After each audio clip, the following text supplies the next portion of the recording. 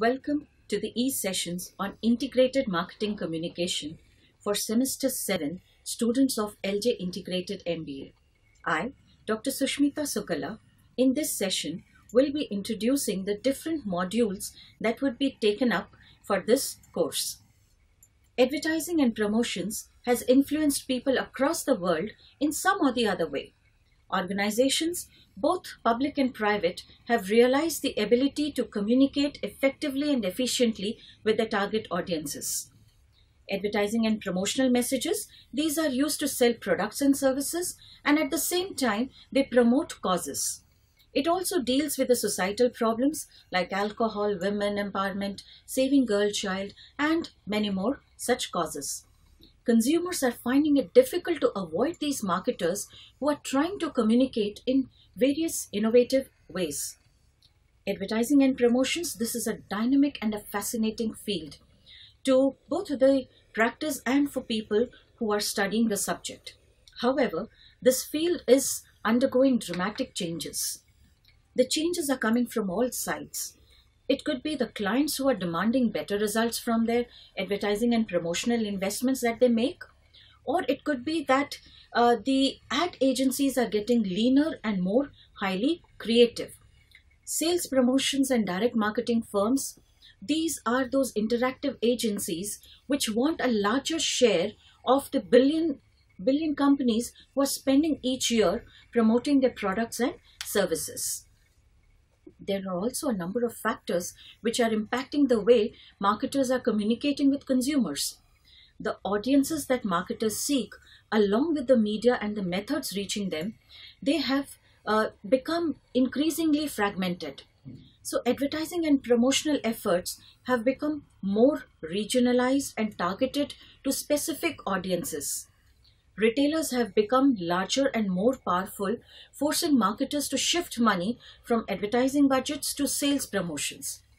Marketers, they expect their promotions to generate immediate sales and are demanding more accountability from these ad agencies.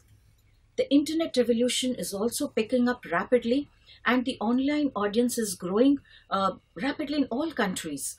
So the companies are coordinating their communication efforts in this varied tools and techniques which have been adopted to send across their message to the consumers. In this course, we aim to familiarize the students with the concepts and practices of marketing communications, give them a detailed understanding of various communication tools and its effectiveness in this contemporary times, and it would also bring out some ideas for effective marketing communications. This course on integrated marketing communication is divided into 4 modules. In the first module, there would be an introduction to integrated marketing communication, which is popularly known as IMC. So we would be understanding the meaning, the role of IMC in the marketing process. We would understand the one voice communication against this integrated marketing communication. So we would be introducing some IMC tools, the role the advertising agencies are playing towards delivering or providing these marketing services. And we would also be understanding the perspectives on consumer behavior. Module 2 would be understanding the communication process. So here there would be emphasis on understanding the source, message, the channel factors, and the communication response hierarchy, the AIDA model, hierarchy of effects model, innovation adoption model, innovation processing model, the standard learning hierarchy, attribution hierarchy, and the low involvement hierarchy. We would also be looking at consumer involvement. So here we would be doing the model on elaboration likelihood. So in the end, we would be discussing the foot, cone, and building model. Module 3, this would be about planning for the marketing communications, which is also known as MarCom. So here it would be establishing the objectives, the budgets, the promotional programs. So you would be setting out the various communication objectives. We would be discussing the MarCom objectives, Dagmar approach for setting these objectives. And finally, we would be discussing the budgeting and the factors which influence budget for MarCom. There would be a theoretical approach to budgeting, like your marginal analysis and sales. We would also be looking at the response curves and the methods through which the Marcom budget is determined. The module 4, the last module, here we would be developing the integrated marketing communication program and how to measure its effectiveness. So this would be about planning and development of creatives of Marcom, having some creating strategies in advertising, sales, promotion, publicity, even sponsorship, and the other tools.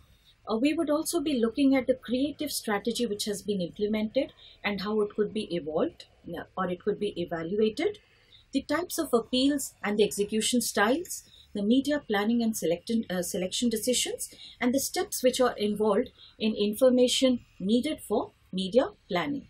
We would also be measuring the effectiveness of all these promotional tools and ultimately the integrated marketing communication effectiveness. The books which would be used for understanding this subject better would be Belch, and Purani. This is a book by Tata McGraw-Hill named Advertising and Promotion and Integrated Marketing Communication Perspective.